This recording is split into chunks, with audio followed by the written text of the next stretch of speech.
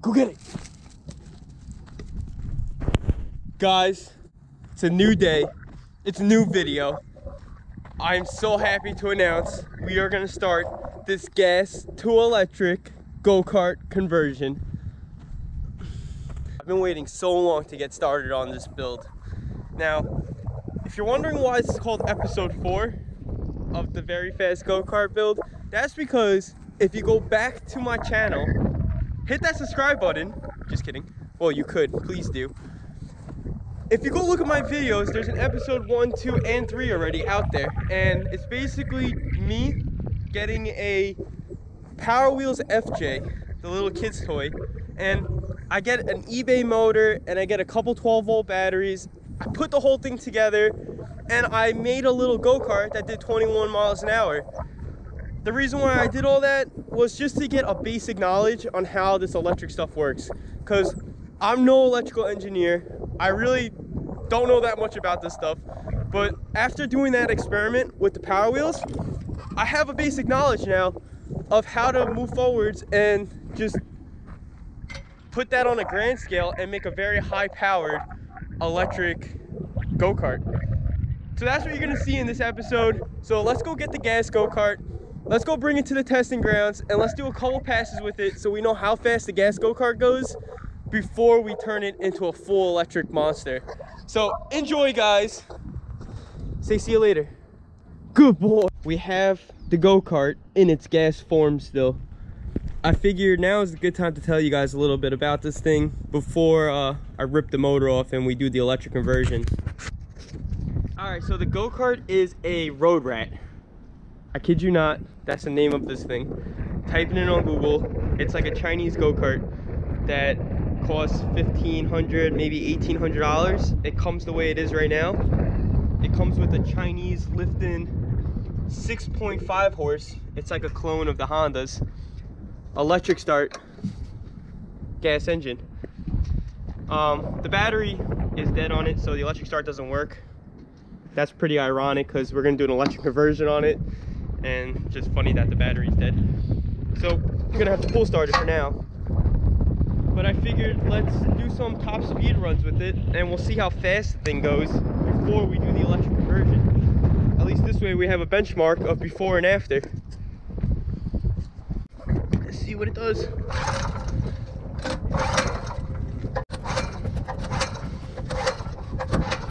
There's part of the gas motors. Oh, almost. Come on. Maybe no choke. Oh.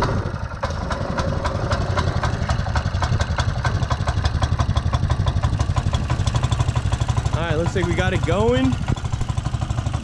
Give it a second to warm up. Let's throw a helmet on. Alright, so all I'm gonna do is just go back and forth to just warm it up a little bit.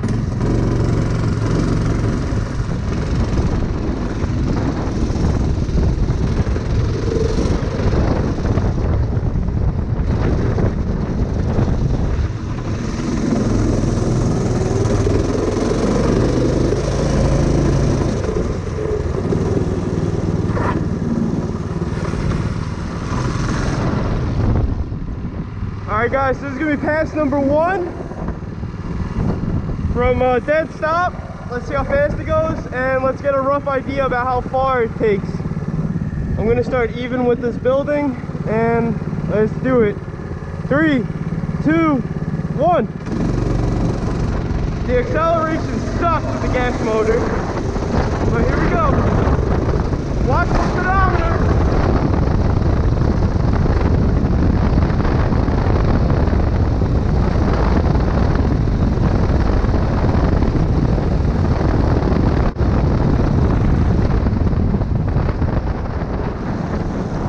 That pretty much took the whole block.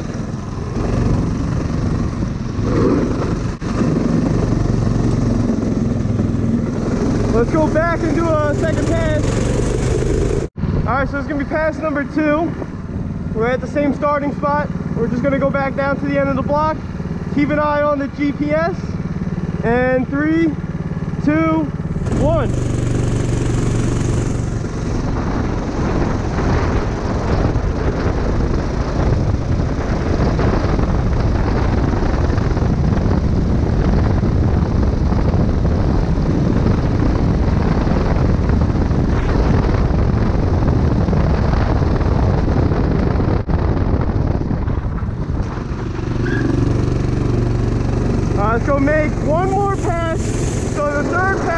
Alright, so this is gonna be the last run. This is run number 3. The motor is nice and hot. It's at operating temperature. This is gonna be the important one. We're at the same start spot. We're gonna go to the end of the block. Keep an eye on the miles per hour. And this is it for the gas motor. After this, it's gonna be fully electric. So ready? 3, 2, 1.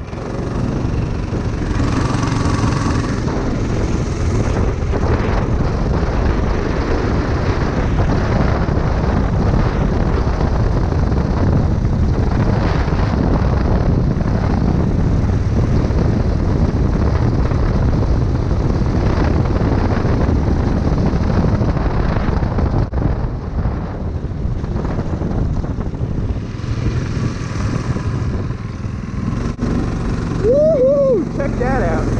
Alright guys, so that's it for the gas motor. Let's go make this thing electric. Alright guys, so we're back at the house. We just tested the go-kart in its gas form and it didn't do so good, but it did do like 35 miles an hour. Since there's not that much time in the day, as I enjoy this burger, I'm gonna kind of explain to you guys how we're gonna move forwards with this electric go-kart. You gotta move. You can't be over here. So back to what the game plan was. What I wanna do is get the go-kart, take the gas motor off of it, and bring it down to the basement. So to take the gas motor off... Are you kidding me? To take that motor off is pretty easy because there's 4 bolts. You just gotta take all these 4 off and undo the chain. And maybe the throttle cable. But that's about it.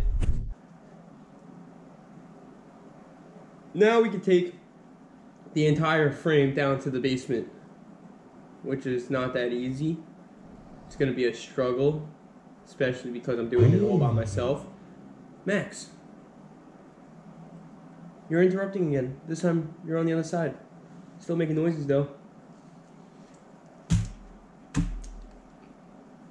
Now it's hard because I'm doing these things on the weekend, so I only have like 2 days to do the whole build. And no, let's just do it. I gave up. I gave in. So let's go downstairs. Check out the go-kart. Try to figure out mounting bracket. Let's wire up all the electrics. And let's just get this build going. Alright, so now that the cart's in the basement, this is going to be our workshop for the next couple days. Here's all the goodies that are going to power this thing. Everything on this table, except for the battery, came from this company, Thunderstruck Motors. Their website is thunderstruck-ev.com. But that's not that important because they didn't give me this for free. I had to buy it. So I got from them an Etek motor, which is made by Briggs Stratton. It's 6 horse continuous, 15 horsepower peak. That means we can pump a lot of power to this thing and make a lot of power out of it eventually. 2 useless cables. We're gonna have to make a whole bunch more. I got the tool to crimp it. An Alltrax speed control, which is 48 volts, 300 amp peak. It should do the job as far as pushing power to this thing. Here's a variable throttle, your main contactor, which is just a really big relay, a diode and a resistor, and a fuse. That's the stuff from Thunderstruck. Thank you guys. This is the battery we're gonna use on it. Now this is an eBay battery. I bought it, one of them, because I kind of want to take it apart and make sure I had everything I needed in it before I buy another one, because they're not that cheap, but for what it is cheap.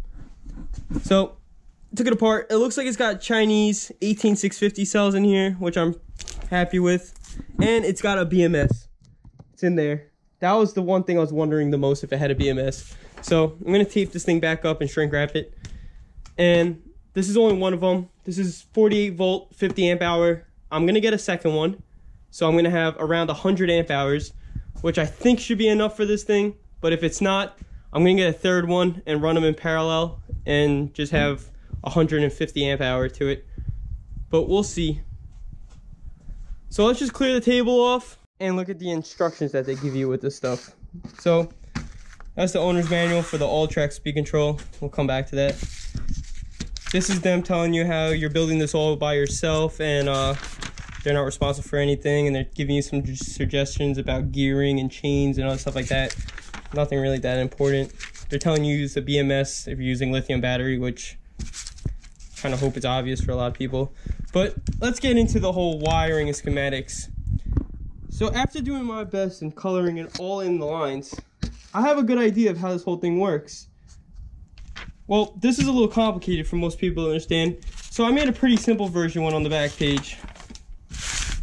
Here we got a battery, we got our motor, we got our speed computer controller, and the foot thing that accelerates it. And we're just gonna put everything to that, and that's how it's all gonna work. So, before we get to mounting the motor onto here or anything, let's just hook up all the electronics like this, and just bench test it all and make sure it all works before we get into modifying everything and building the actual go-kart. So that should be pretty easy, and it should look kind of like this. So I follow the instructions down to the T. I mean, just look at this. Does that not look the same or what? So I guess let's power it up and see if this motor works and if I wired it all right. This pink wire right here, or red wire I should say, is eventually going to be my on-off switch. But for now, we're just going to go to the main power of the battery. Now when I connect this to the main contactor, it should power up it, and it should power up the computer. So we're going to hear a click. When we hear a click, that means it's good to go. So that was the click. That thing is on green. I think we're ready to give it a test. So here's the throttle. Not really too sure how this motor is going to act when I give throttle. Alright, so this thing is torquey, and I think it's going to work. So we're going to have to go really slow with the throttle just because of how much torque it has, and I have nothing holding the motor. So let's just, if you want, keep an eye on the throttle. We're going to go real slow. Watch how fast it goes, or we'll see how fast it goes. Here we go.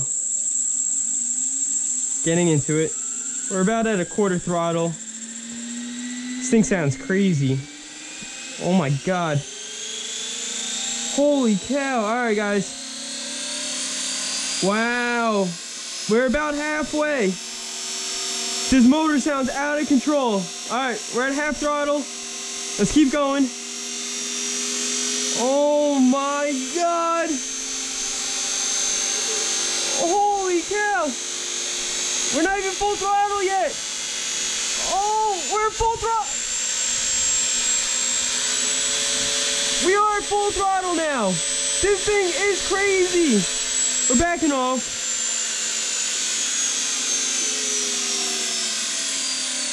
Wow.